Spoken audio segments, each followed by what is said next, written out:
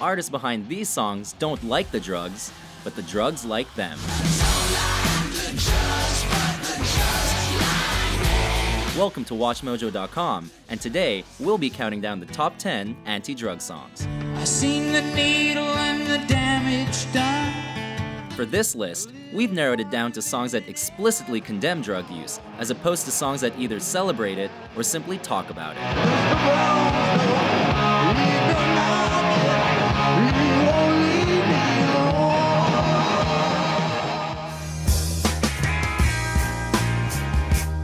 Number 10.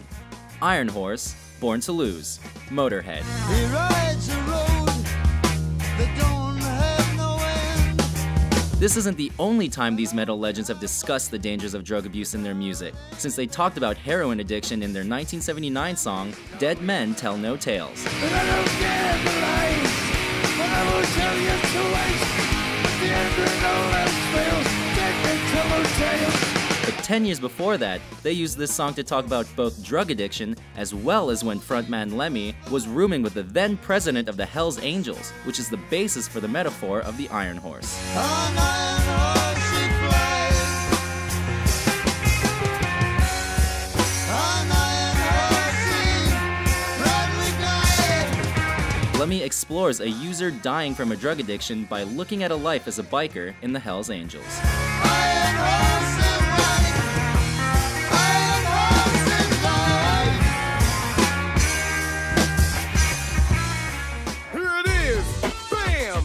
And you say, damn, this is a dope jam. But let's the Number 9. Night of the Living Bassheads, Public Enemy. Here is a true tale. Why the ones that deal, all the ones that fail, yeah. With lyrics condemning the late 80s crack epidemic in the States during the era of Ronald Reagan, this track from this group's classic debut album is one of the best examples of classic political rap music. I put this together too.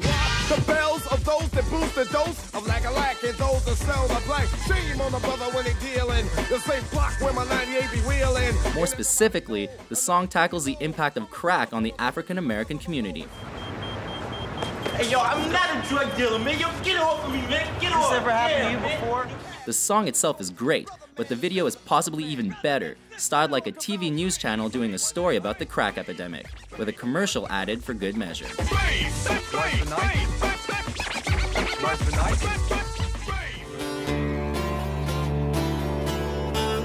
Number 8.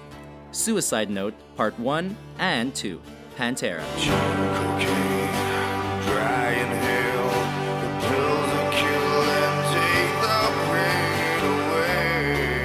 The pioneers of groove metal have been known for their dark imagery in their music, and these two songs are no exception.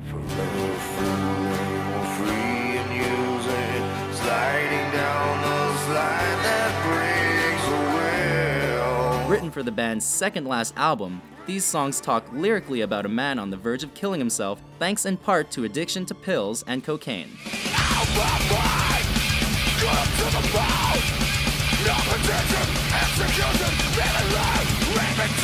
They're pretty powerful songs showcasing Pearl Jam-esque acoustic guitars and vocals in Part 1, and frontman Phil Anselmo's high-pitched screams in Part 2.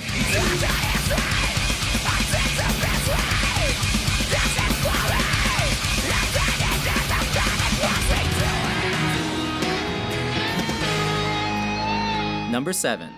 That Smell, Leonard Skinner.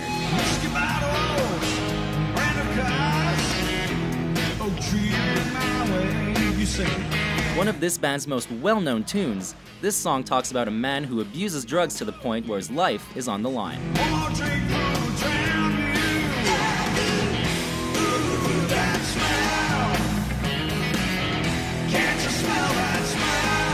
More specifically, the song is aimed at Leonard Skinner guitarist Gary Rosington, whose abuse of drugs and alcohol got to the point where he crashed his new car in a tree and a house. Just one more fix for my new tree. What a hell of a price you get your kid. This led to drugs and alcohol being banned from Leonard Skinner's tour, and the band fined Rosington for making them postpone their tour.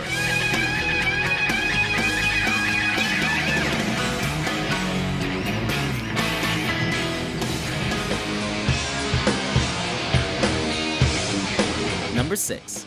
Mr. Brownstone, Guns N' Roses.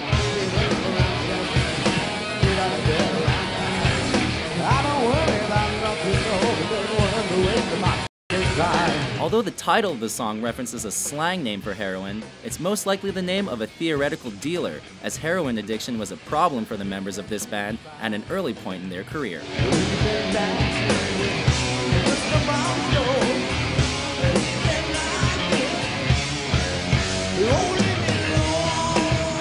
In fact, frontman Axl Rose sings about how the band members would inject themselves with heroin right before shows. Luckily for them, and for us, we find out by the end of the song that Axl has stopped taking heroin cold turkey.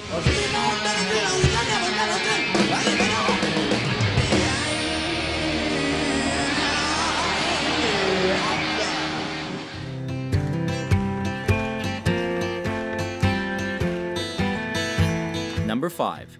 The Needle and the Damage Done, Neil Young. I caught you knocking at my cellar door.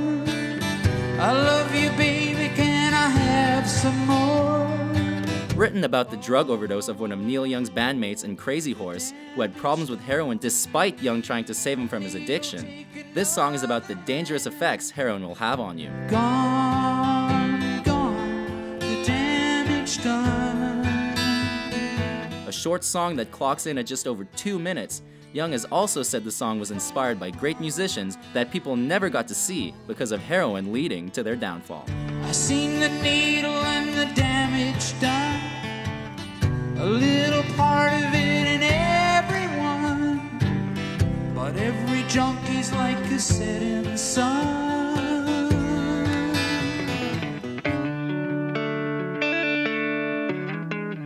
Number 4. Under the Bridge, Red Hot Chili Peppers. Sometimes I feel like I don't have a partner. The proverbial bridge in this song is where Chili Peppers frontman Anthony Kiedis sings about going to buy and use drugs as he struggled with the loss of guitarist Hillel Slovak, who also inspired their song Knock Me Down.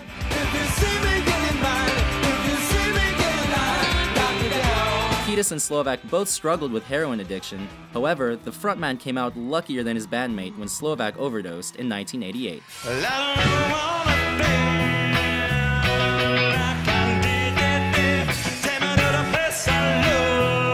Although it was a departure from their usual funk-heavy rock sound, it almost went to #1 on the Billboard charts in the States, and is still a staple on rock radio.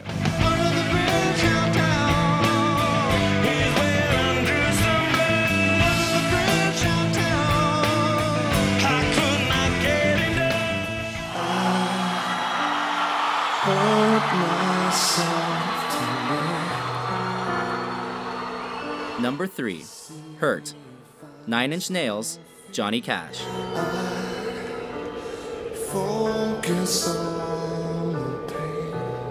The original version by 9 Inch Nails was emotional and extremely personal to begin with, but the Man in Black would take it on 9 years later and bring its impact to a whole new level. And you could have it all,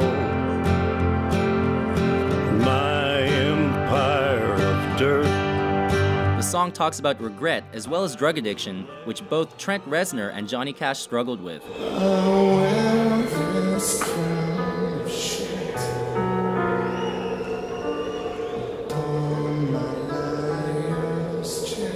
Cash's already stirring cover would be made even more surreal by its music video, which showed the country music legend frail and clearly on his last legs. I would keep myself,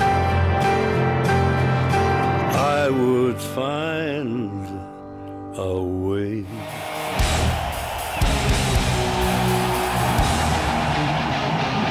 Number 2.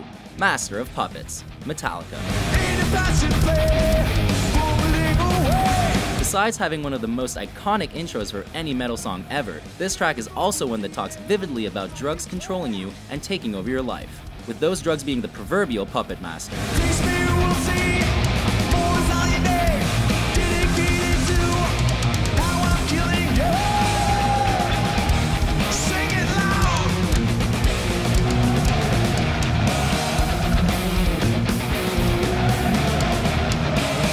The song was inspired from when frontman James Hetfield saw people abusing drugs at a party in San Francisco, and includes lyrics about chopping your breakfast on a mirror.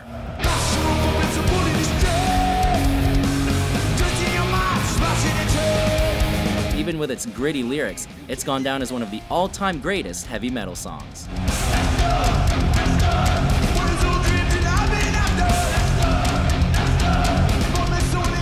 Before we unveil our top pick, here are a few honorable mentions.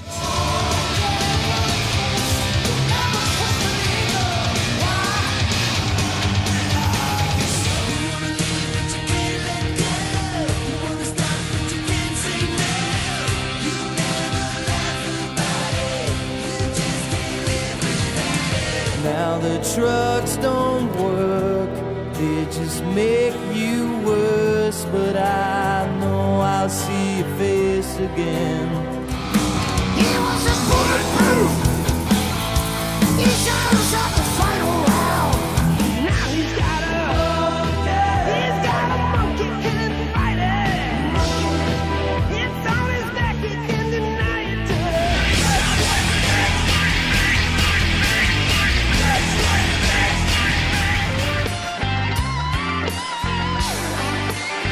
Number 1, The Pusher, Steppenwolf. You know I smoked a lot of grass. Oh Lord, I popped a lot of pills. Although a dealer and a pusher of hard drugs are considered by some people to be one and the same, the song discusses the differences between the two in the clearest way possible. But the pusher don't care. If you live or if you die.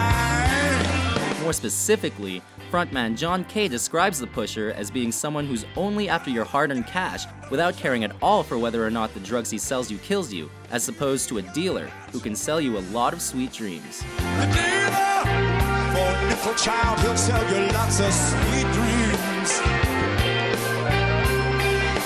Do you agree with our list? Which anti-drug song is your favorite of all time? God damn, the pusher man! With new top 10s published daily, be sure to subscribe to WatchMojo.com.